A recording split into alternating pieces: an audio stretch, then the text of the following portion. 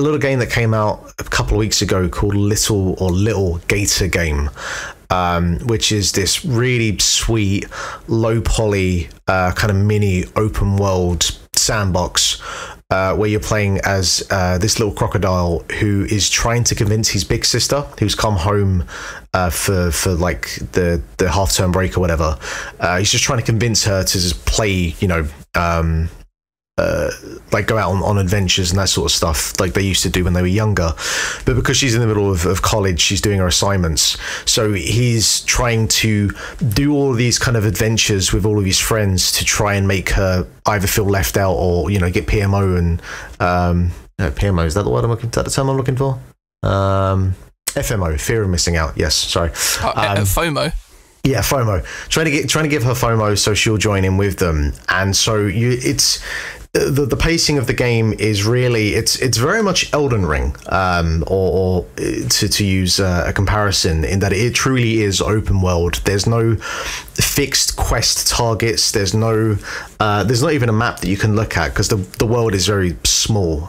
You can get from one side to the other in, you know, a couple of minutes. Definitely not like Elden Ring, though. Definitely not like Elden Ring, no. But it's got a really like low stakes charm to it, where you've got one character, this girl who is hiding in the cave, who's pretending to be a vampire, and so she can't leave the cave because she can't go into the light, but she desperately wants an ice cream. So you go to the ice cream vendor that is across from the cave, but then when you get there, the ice cream vendor's like, okay, that'll be $3, and your croc realizes, oh, I don't have money, will you take all of these, the currency in the game is like these bits of raffle paper, and he's like, no mate, just give me some real fucking money. So he's trying to collect. He's an alligator and he's got like no currency whatsoever.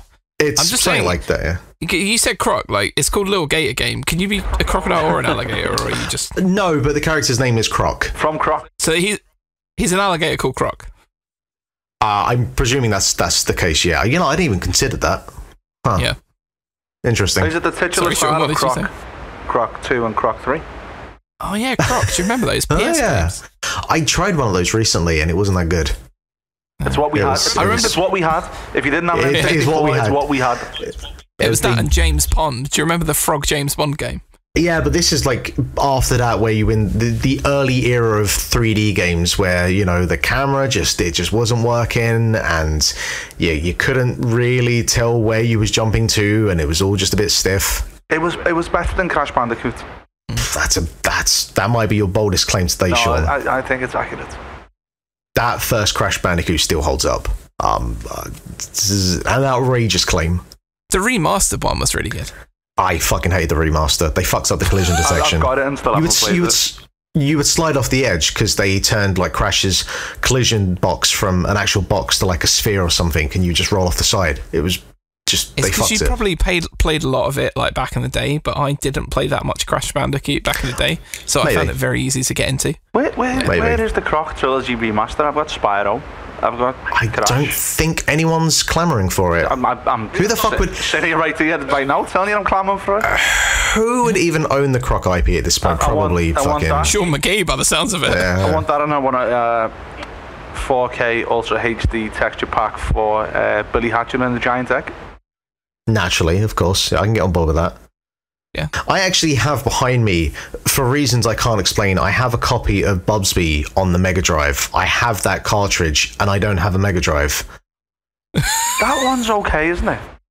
No, Bubsby's terrible. It is genuinely, like, I know people talk about how, you know, this game is really, really bad, and there's just this whole kind of culture that comes down on this particular thing as just like a universally agreed upon thing that, yeah, this thing is bad, but Bubsby actually is that fucking bad. It's unplayable. Why do you have Mega Drive games without Mega Drive out? I went through a period last year. I bought 6 PSPs. I was buying Mega Drive games. I don't want to talk about it. You bought Mega Drive games? He rolled to Dundee in his bare feet. He has a load of Toblerones. It was a wild time.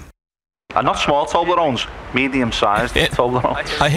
I hear he ended up in Sheffield because he fell asleep on the tube. That's what I've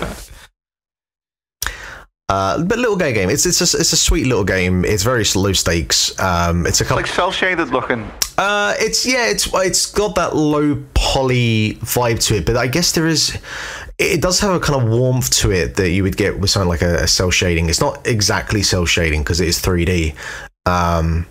But yeah, there is a warmth to it that just, I don't know, it's just a very pleasant experience for a couple of hours. And I've been playing it on the Steam Deck, and just, you just kind of wander around and you just stumble upon situations that, again, they're all very low stakes in terms of, one of them, there's a little girl who's trying to get her dad to play like pretend tea time and stuff like that, but they're all anthropomorphic animals, and it's just a very pleasant experience that I've been enjoying.